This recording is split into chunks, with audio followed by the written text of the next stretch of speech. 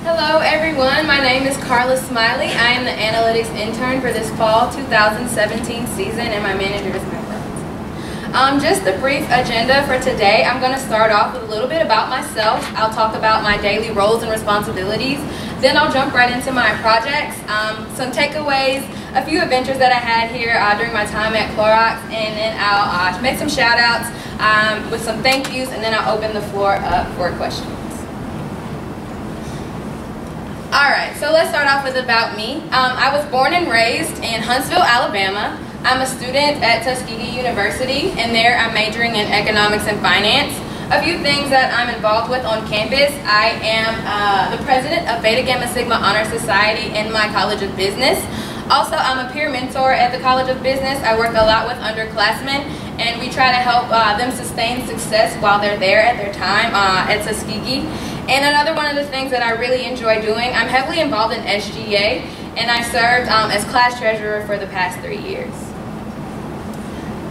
Next, I want to talk to you guys about some roles and responsibilities that I juggled on a day-to-day basis. So the really cool part about my internship is that I was primarily on the analytics team, but I did support some teams on the GSS side as well.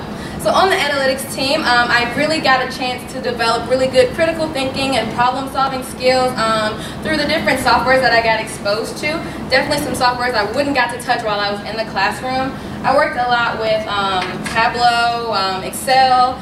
I got exposed to SQL Server and Report Builder for the very first time while I was here. And through those different softwares, I got to look at a lot of different sets of data.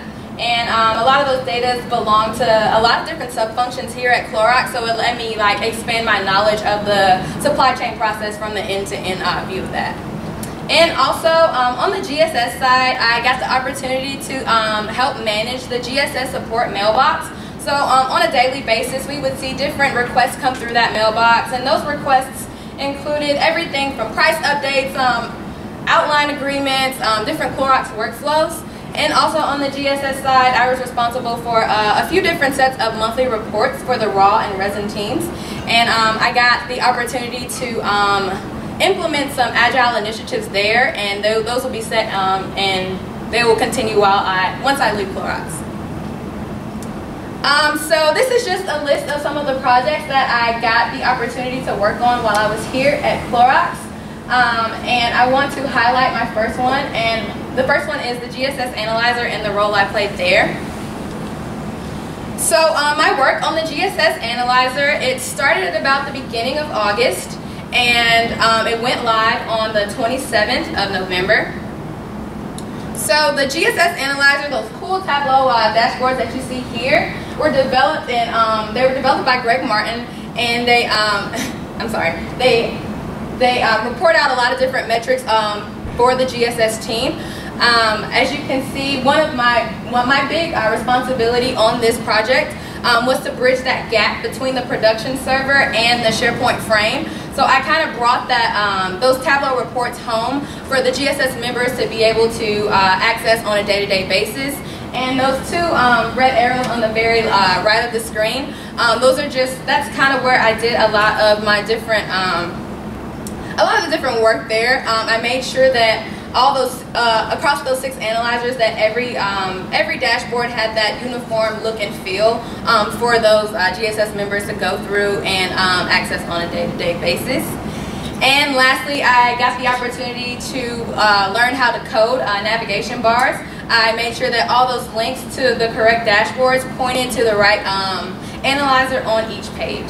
So I really enjoyed learning that, and working alongside Howie Hancock really exposed me to a lot of different skill set that I didn't think I was gonna get while I was here at Clorox. And this is just a few snapshots of some of those analyzers, and as you can see, they kind of have that same uniform look across all of those there. I believe that is the GSS dashboard itself. And this is the PO Analyzer, I believe. Alright, and the next project that I want to talk to you guys about is PSEC access to PSO reports. So just a little bit of history about this process.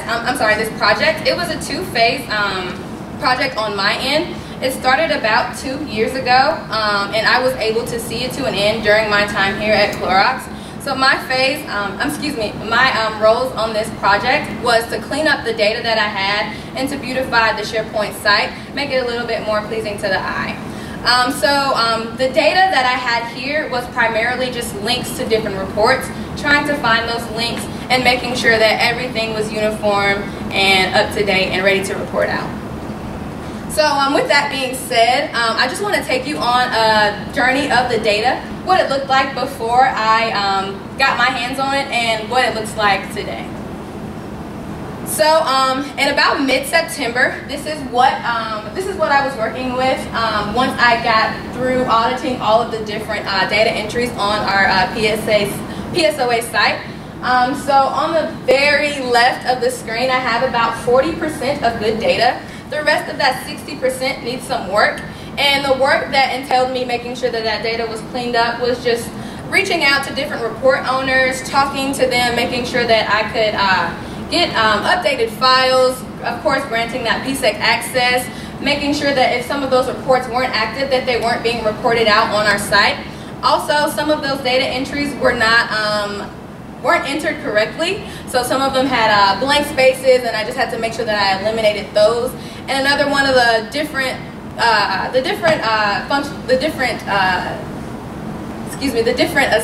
assignments that I had to do with the data was to make sure if some of those reports were sent out via email, to make sure that I could help the functions bring them over onto SharePoint and find those reports at home on SharePoint so they could be accessed in one central location. And this is another snapshot of the data that I had. So at about a month's time later, I was able to go from 40% to around close to 70%. But as you can see, I still have a little bit of work to be done. And this is what the data looks like today. So it's come a long way. And I'm happy to report that this project is 100%. So this is a little bit outdated, excuse my graph here. But the data is 100% and it's up to date and it's ready to report out. Alright, and I just want also to talk to you guys about the second half of my project with this, second half of the project. So that half was to beautify the site. Again, I worked alongside Howie Hancock, and we got a chance to really create some really cool graphics for you guys to see when you visit that site.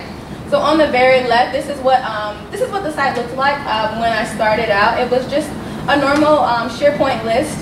Those reports weren't really classified and they weren't organized to be able to better navigate through those. So me and Howie, we set out and we decided to separate those reports by function.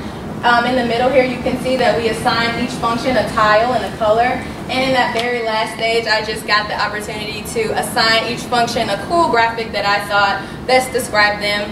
So again, I just got the opportunity to make sure that the site was pleasing to the eye and that it had some personality, and just making sure again that when PSEC members visit that site, that they don't get bored.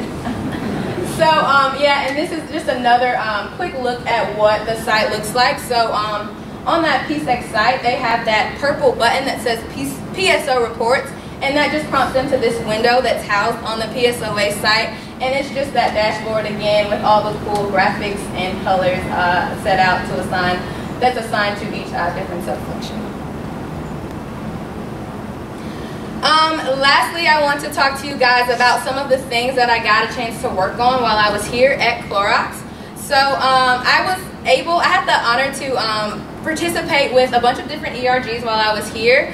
I worked with Show at the sandwich packing event there. I was also a part of the eco team, and we held the bird feeder event a few weeks ago in this room. Also, one Saturday morning I woke up and I traveled to downtown Atlanta to participate with Able and Show on a Hands-on Atlanta event. Also, another one of the cool things that I got to do while I was volunteering here at Clorox, I did a lot of work, but I did a lot of volunteer work with the youth in the community. At the very top right here, this is a picture of me and some other scopes and interns. We got the opportunity to travel to downtown Atlanta to visit a church I believe in Decatur, Georgia. We got the opportunity to demo 3 different science experiments to elementary and middle school age children and just explain the science behind them and get them excited about different careers in the STEM industry. Also, me and some other interns also got a chance to travel to, I believe, Lawrenceville, Georgia, and we partnered with Junior Achievement, and we got the chance to simulate running our own business with some local 6th graders in the community. That day we got a chance to develop different, set up different price points and develop marketing methods for the products that we sold that day. So I really had a good time being able to give back to the youth in the community while I was here.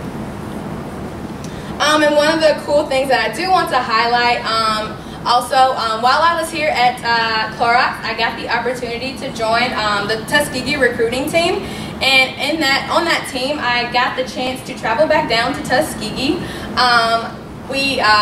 I talked to a bunch of different students at my school about different opportunities through internships and jobs here at Clorox.